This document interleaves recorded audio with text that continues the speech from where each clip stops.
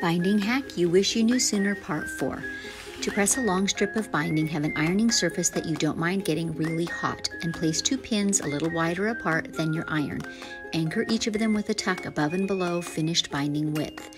Now fold the binding in half, feed it through underneath the pins and underneath the iron resting in place. Steam it a little if you wish, and just keep pulling it steadily through. Before you know it, you'll have a finished, beautiful strip of binding.